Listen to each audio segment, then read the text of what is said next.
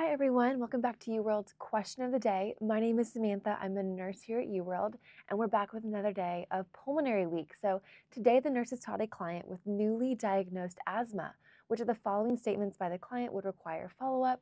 Select all that apply.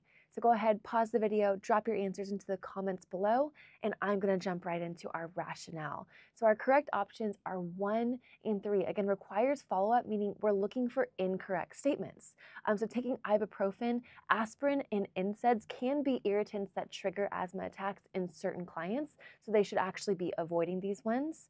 Option 3, I should avoid exercising to decrease my symptoms. Exercise supports respiratory health. It helps strengthen those lungs. We do want to avoid exercise in an active asthma attack or an exacerbation, but at maintenance, exercise will help this client. 2, 4, and 5 are going to be our incorrect options because they don't require follow-up. So why is this?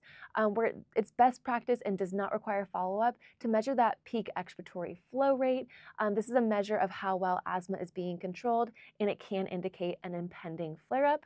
Same thing with option 4 there, I want to wash my bed sheets in warm water weekly.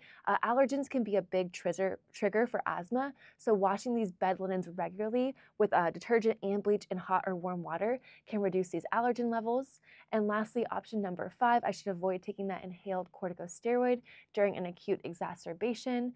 This is a maintenance med and not an emergency med, so in this case, this does not require follow-up.